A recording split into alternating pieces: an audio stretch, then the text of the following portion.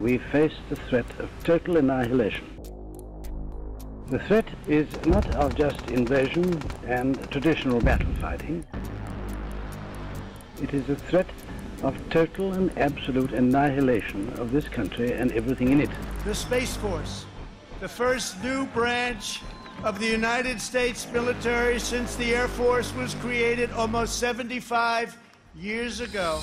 Once born through the imagination of science fiction writers, space warfare now poses the greatest technological threat to life as we know it. I'm confident we shall be able to arrange an agreement to prevent weapons getting into outer space, rather remote perhaps from the ordinary person, but not at all remote if you think of putting weapons there, because you can pinpoint targets on the Earth from satellite. I believe that the Russian Federation is serious about preventing an arms race in outer space when they are the ones that are developing ground-launched anti-satellite weapons that would not be prohibited by their own draft treaty. We know we must deal with these challenges across all domains, not just the usual air, land, and sea. Now the time has come to write the next great chapter in the history of our armed forces, to prepare for the next battlefield, where America's best and bravest will be called to deter and defeat a new generation of threats to our people,